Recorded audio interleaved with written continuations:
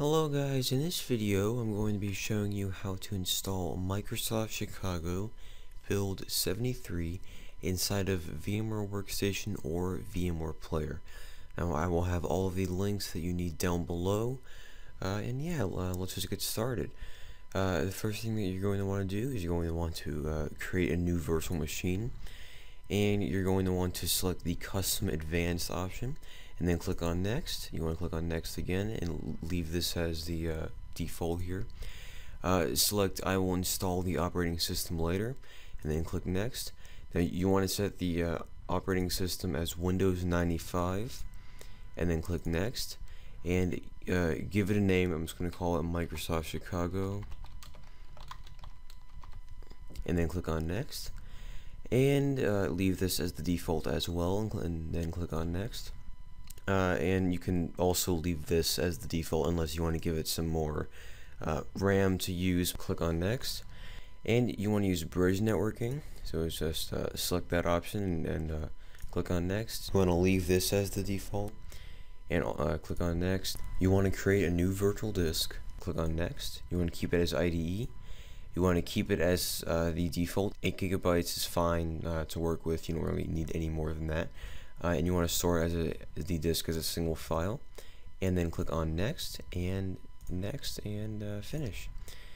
So now you want to click on Edit Virtual Machine Settings, and all you have to do here is you have to go to the CD DVD IDE drive and click on Use ISO Image File, and you want to browse to the Microsoft Chicago ISO image that you downloaded. Then you want to go to the floppy disk drive, check Connected at Power On, then click Use Floppy Image File, and you want to browse to the boot disk that you downloaded.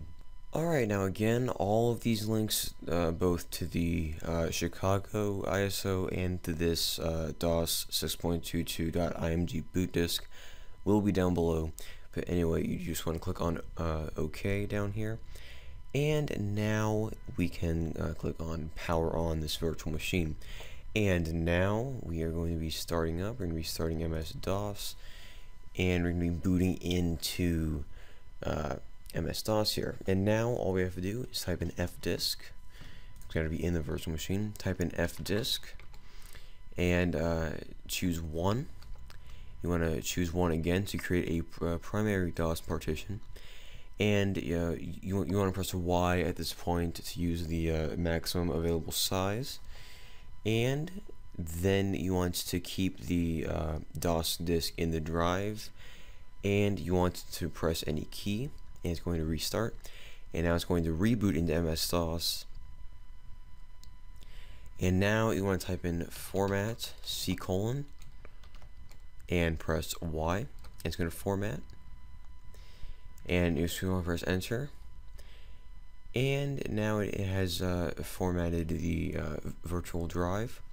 And now you can press or go into the R drive. Now I just want to make note of this. As you can see up here, it says drive R : driver banana unit 0. Whatever it says up here, it might be different for you, but for me it is drive R. So that's what I'm going to go into. So R:.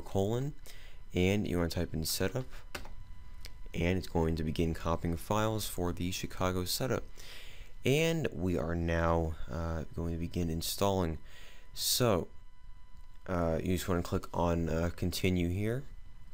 You want to click on continue again, and I accept the agreement. And you want to say yes to installing these PlusPack components. And now it is going to begin analyzing the system. So I will be back once we are at the second part of the installation. Alright, we are at the second portion of the setup, where it is going to ask us a bunch of questions, and of course you're going to have to answer them.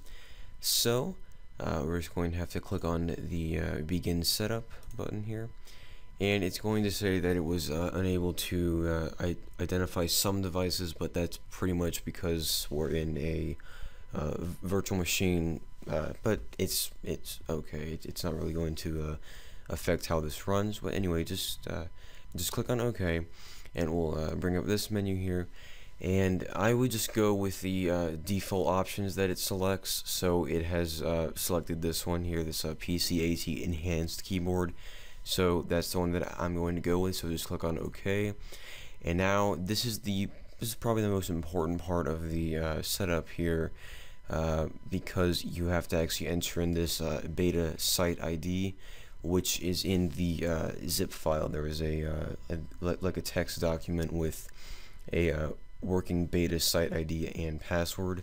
So I'm just going to type in my name and my company. I'm not going to put anything for that, and the beta site ID and the password, I'll just put that in. Okay, so once you have entered in all of this, you want to click on OK, and you want to just confirm this, so click on yes.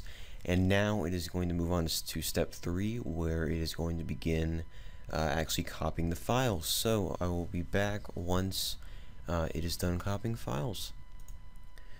Alright, it has finished copying files, and now we are presented with this sort of like error message, and it is pretty much saying that it can't find or update your autoexec.bat and config.sys files on drive A, and it's saying that it's going to put them into the Windows directory instead of on the hard drive. So just click on cancel, and then you want to click on continue here, and it's going to say congratulations, your new version of Windows installation has been completed. So then click on OK, and it's now going to restart.